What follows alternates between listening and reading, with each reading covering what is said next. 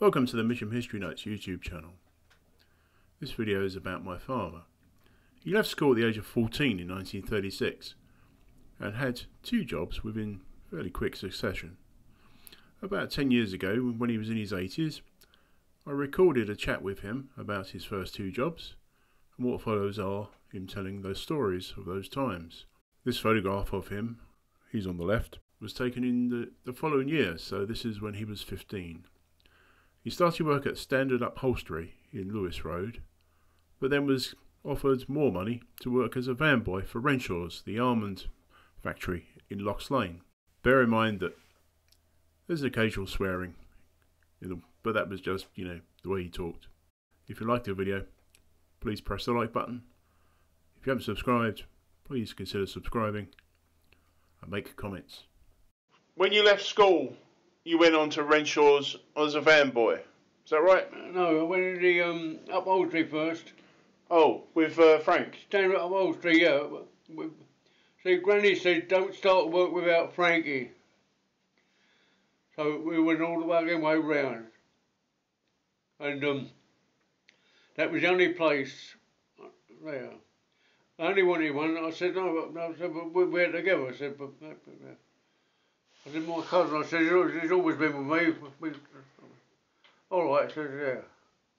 Well, anyway, it was 11 shillings a week. Yeah? And I think they stopped your 10 months out of that. Was there. Well, I was there a couple of months, and they made me caster boy for another £1 a week. That was all right. And Georgie, see, he never thought much of Frank. He thought fucking Frank, well, Frank was model coddled, and he wouldn't do anything there. The job going at Renshaw's was 18 shillings, 14 shillings a week. Right. Because he got me the job there. Left Frankie. Frank's crying his eyes out because I'm fucking left on out there.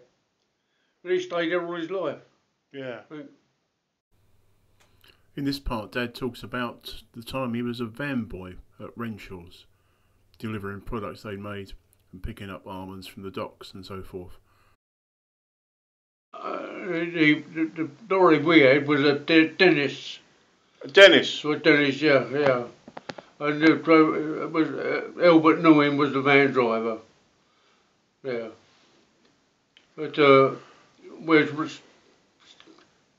only got paid for hourly, overtime hourly. You never got no half hours or quarter hours. Right?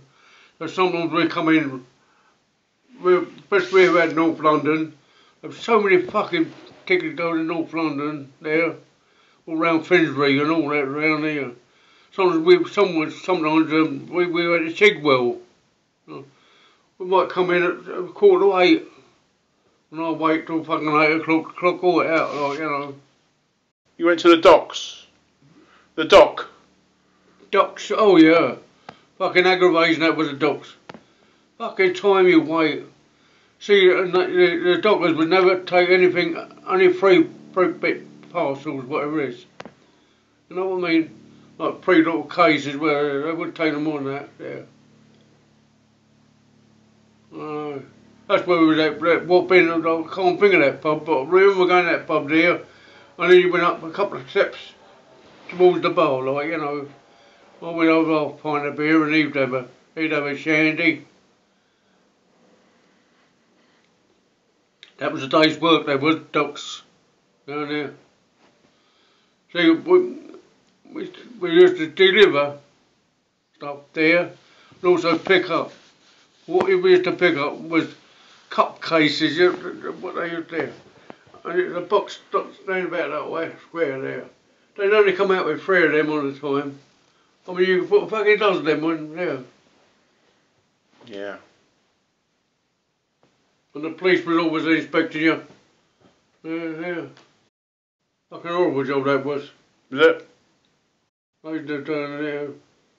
Where you get all the fumes and the fucking motors and everything else, like,